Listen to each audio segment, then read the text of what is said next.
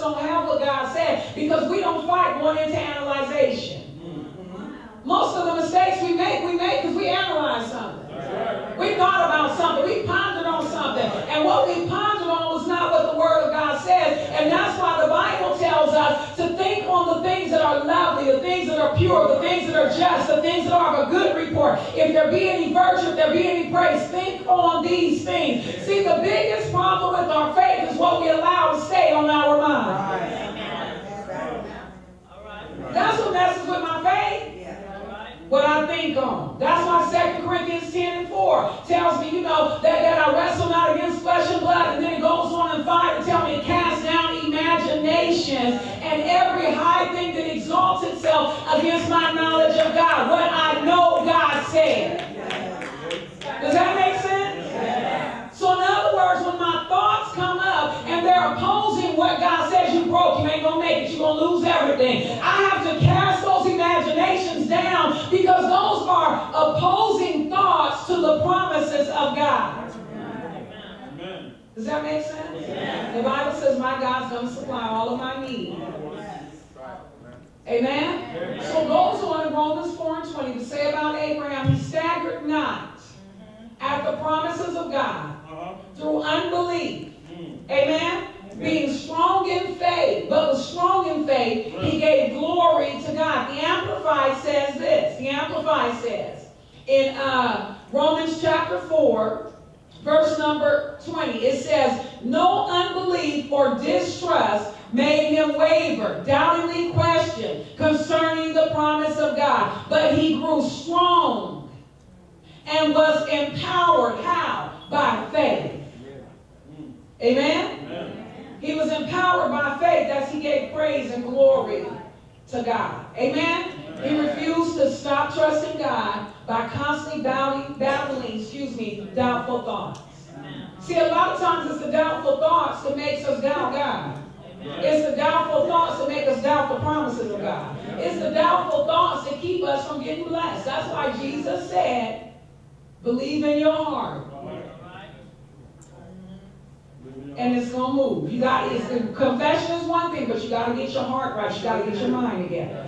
Amen? Amen? So it says that Abraham staggered not at the promises of God through unbelief, but he was strong in faith, giving glory to God. Now look at what 21 says. And being fully persuaded.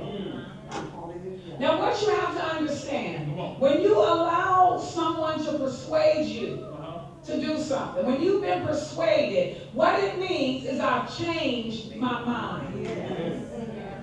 Amen? When I'm doing one thing and you persuade me to do something else, or I'm doing something a certain way and you persuade me to do it another way, guess what? All you did is you caused me to change my mind.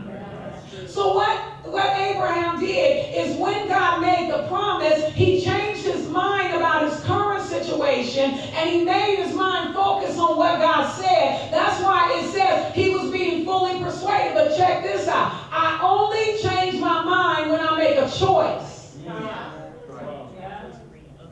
You can't persuade me to do nothing unless I'm open to a different choice. Being persuaded is an act of my will. Amen? Amen? It's not something I'm forced to do. It's something I decide to do. So when it said that he was fully persuaded, basically what it's saying is he chose to believe God. He chose to believe God. Am I making sense? Yeah. And we have to choose to believe God. Yeah. So what Abraham did, when God made him the promise, he saw the impossibility of his situation, but then he saw the promise of God, and Abraham made up his mind, I know God is going to perform. He's able to perform what he promised. He was fully persuaded that what he promised, he was able also to perform. He made up his mind to believe God. It didn't just happen. It didn't just God and just water it, and it just came up miraculously. Abraham had to put some work in. Yes. Yes. And do you understand, if your faith is going to grow, you got to put some work in. That's right. That's right. You're going to have to exert yourself. Casting down imaginations. You're going to have to exert yourself to not look at your natural situation. You're going to have to exert yourself to make yourself trust God. You're going to have to put some work in if you want to increase your faith. It's not just going to happen by us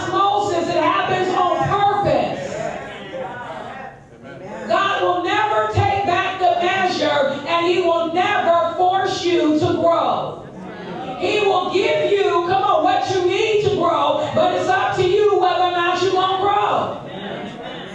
Wow.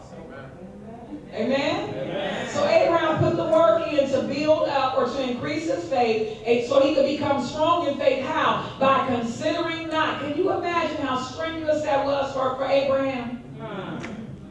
Amen. That took some work for him not to consider his own body, now being dead, 100 years old.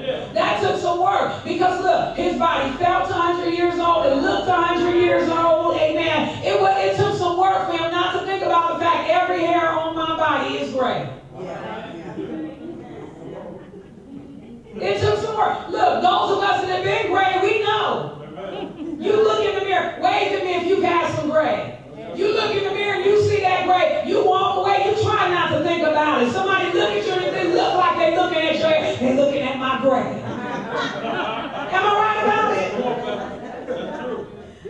And then guess what we do? In the natural, we put some work in to change that situation. Am I right about it? But you can't keep yourself from thinking about it.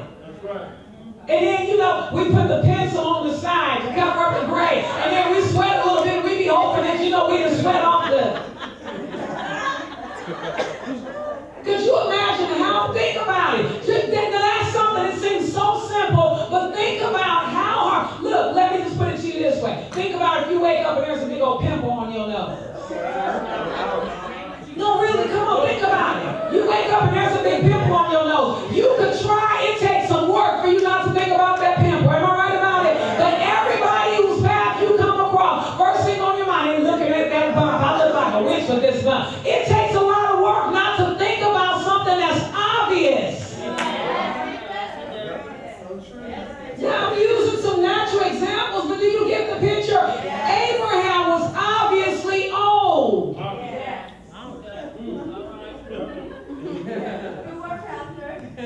Amen? But he put the work in. Not to trip off of the fact that he was old. He put the work in to believe what God said. His body wasn't even functioning like it was young. Come on now. But he put the work in to just trust God. So to be persuaded was a matter of it. He could have did like we do. I'll forget it. I know what God said, but whatever. Whatever. Amen? And why do we do that? Because it's painful to the flesh to keep believing God for something that you've been waiting for it to happen for a long time. That's why a lot of us have given up on some of the promises already. Because we don't want to work on believing God.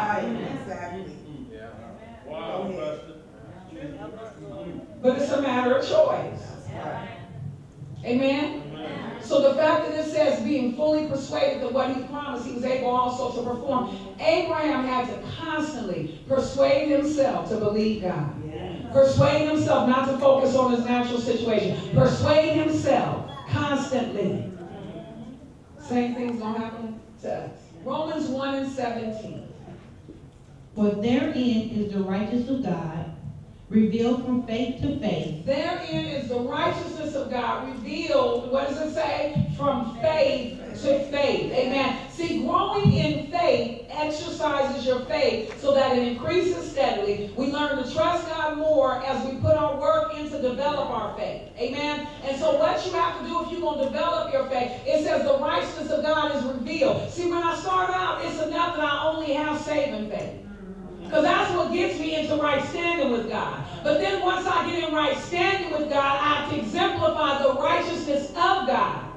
And guess what? When you look at Abraham's faith, it lets us know that Abraham's faith was imputed or counted towards him as righteousness. Amen. Amen. So then you mean I could not fornicate and still not be righteous in the eyes of God? Yes. Because you got to have faith. You mean I could quit cursing and smoking and drinking and all the stuff that we call sin and still be unrighteous in the eyes of God? Yes. Because it's your faith that makes you righteous in the eyes of God. And think about it. It's